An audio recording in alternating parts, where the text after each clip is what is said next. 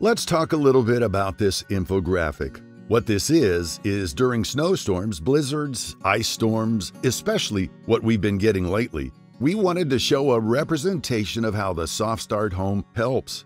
So what we are looking for is for you to be able to shelter comfortably in place while keeping safety devices running and staying warm.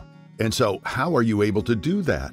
You're able to do that by having a SoftStartHome installed on your heat pump, because your heat pump is producing heat during a winter weather event. But once you lose power, you no longer have heat. So you can install a SoftStartHome on your heat pump, then attach a generator to a power inlet box, and that will allow you to have power to your home.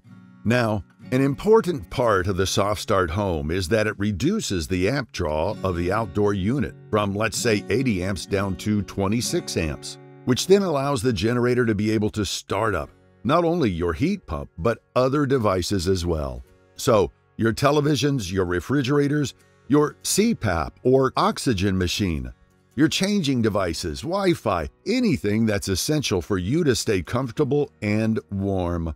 SoftStartHome is going to allow you to be able to do that and still have a heat source for your home. So this is very crucial in areas where you're not used to having these storms and your power goes out and all of a sudden you're in 30-degree weather or worse. We want people to be safe and comfortable, and that's what the SoftStartHome is all about. Be able to have backup power and use your heat pump at the same time.